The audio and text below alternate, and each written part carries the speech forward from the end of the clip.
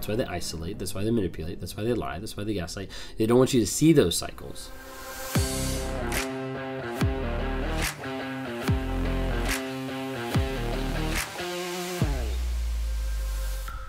A narcissist wants you to forget the past. Have you ever had that where you're having a conversation and it turns into an argument, or it turns into something giant, and all of a sudden there's this giant blow up, this giant argument, there's yelling, there's screaming, there's narcissistic rage, like whatever it is, it's huge. And then all of a sudden they walk out. They're like, okay, I'm done. They walk out, they leave, and give it 5 minutes, give it 20 minutes, give it 3 hours. They walk back in, and you turn around, you look at them, and you're like, ready for another fight, ready for another confrontation. They're like, what do you want to get for supper? You see, a lot of times a narcissist will disconnect their reality so they don't have to admit what's actually happened. So they don't have to admit what's actually been done. And what they'll do is they'll disconnect that very quickly and efficiently so that they don't have to deal with the aspects of shame and of guilt and of accountability. This is why you'll hear a lot of times in the narcissistic community and everything that the narcs want you to forget the past. Because they do. And so many times people in relationships and people out of relationships still go back and they still struggle to remember the bad past. They only remember the good past. Because when you think about it, when you're in the relationship with a toxic person that's been mentally, emotionally, physically, sexually abusive to you, you don't want to remember those things because that is a dark place. That is a place you don't want to visit because it's got a lot of hurt, a lot of embarrassment, a lot of shame that goes to it, and you don't want to revisit it. But there's also been a lot of aspects that when you're with a narcissist, you can't revisit those places because it wasn't safe. It wasn't safe for you to express your emotions. It wasn't safe for you to express your doubts or your fears or the things that you were struggling with. So as a result, after the relationship, you still have that in your mind that it's not safe to be able to work through those things. The narcissist wants you to forget the past. Why? Because they've disconnected from it. If they can disconnect from the past, then they don't have to deal with it. If they can disconnect with what they've done, then they don't have to own up to it. If they can disconnect from what they said, then they don't have to admit that it happened. You'll see this happen a lot of times in these toxic relationships where they'll disconnect and they'll try to move on as fast as possible. Don't be surprised if there's an injury, if there's an argument, if there's a fight, and the narcissist expects you to move on like that. They're like, why won't you move on? Like, why can't we finish talking about this? Like, this is in the past. I thought we already dealt with this. I thought you already forgave me. I thought we already moved past this. I know that because those have been things that I've said. I know that because those have been things that I've done. There was times in our relationship and our marriage that I got to the place where she knew about stuff or she was upset about stuff. And my goal was we need to get past this as quick as possible. Maybe Kayla would get upset because she found that I was texting someone else, or she found that I was in a relationship with someone. Like, she found out about an affair and she got so mad. My goal is to figure out how can we avoid this as fast as possible. All right, so a real life example. The first affair that I was ever a part of. Confessed that. Kayla found out / I confessed it, okay? And when that happened, the frustration that bubbled up, everything like that, like obviously she's mad. She walked out. She drove away for a few, calmed down, came back. I'm sitting there thinking, I've lost everything. Like, she's going to leave. I'm probably going to lose my job, probably going to lose the house, like all this kind of stuff is going through my head. She comes back in and we start talking a little bit. I try to be nice, try to be loving, all this kind of stuff. What comes into my mind, I give her a hug, all this type of stuff. I'm trying to apologize, all this type of stuff. And then what comes in my mind is literally something that I did a week before where I broke a bar on one of like the, like a stool or something. Like I broke something on it. She didn't know anything about it.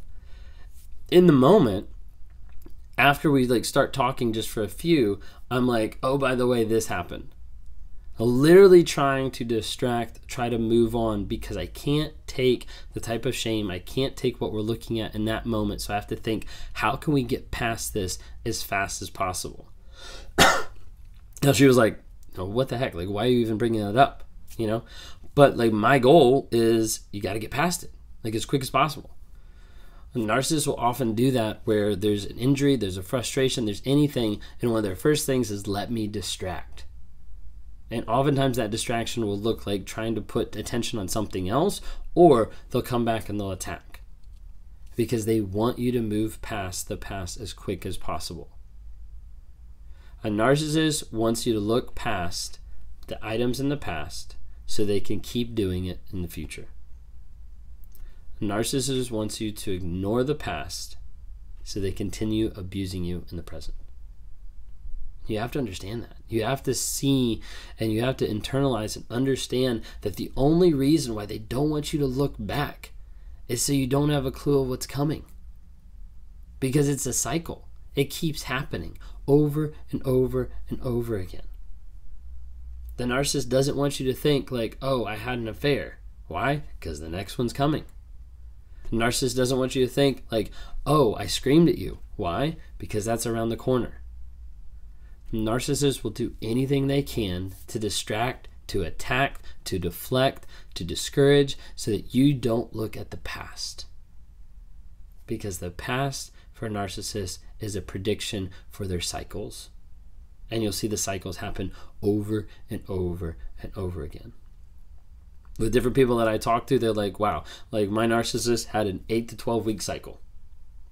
Or my narcissist had a 6-month cycle. And some people are on here, they're like, yeah, my narcissist had a cycle as well. Other people are like, what are you talking about? Like, literally, there's some people that I've talked to that had a cycle of exactly 6 months, almost to the day. 6 months, then 6 months. Something would happen, everything would be good. 6 months later, boom, they were gone for at least a month. They'd run back home to their parents, or they'd take them in, enable them, however. Then they'd come back almost a month later, 6 months. And they knew 6 months from now, they're going to leave again. Every single time. Cycle. Narcissists have cycles all the time. And one of the things that's predominant about that is making sure that other people don't see those cycles. That's why they isolate. That's why they manipulate. That's why they lie. That's why they gaslight. They don't want you to see those cycles.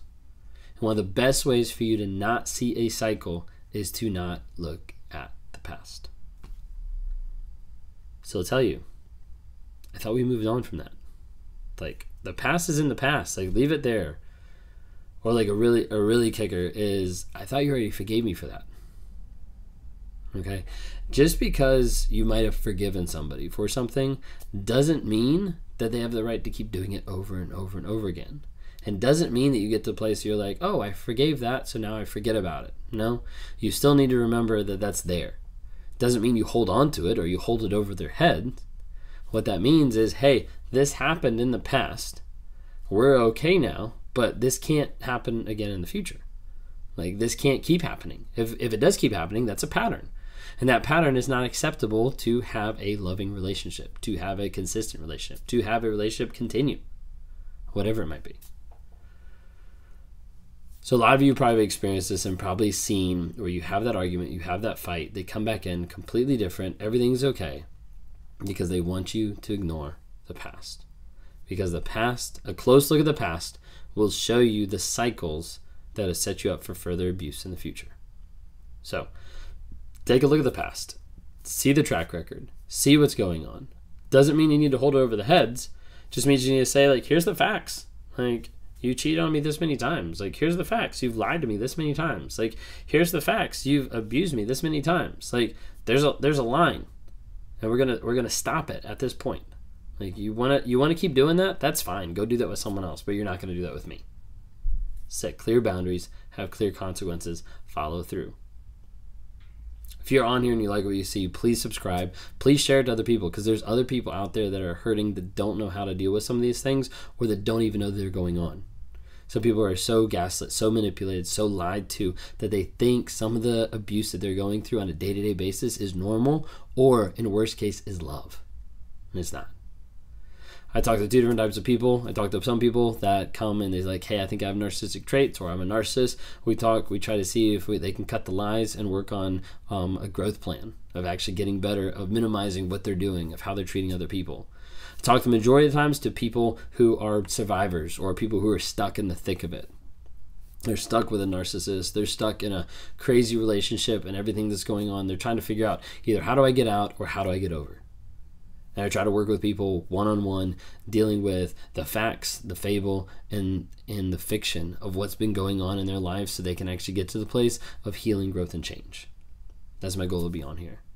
If you like what you see, subscribe. If you want to talk sometime, go to my website, rawmotivations.com. Click on the one-on-ones. Would love to be able to talk to you one-on-one, to be able to work through a couple different things. Sometimes we have events that come up on the website as well.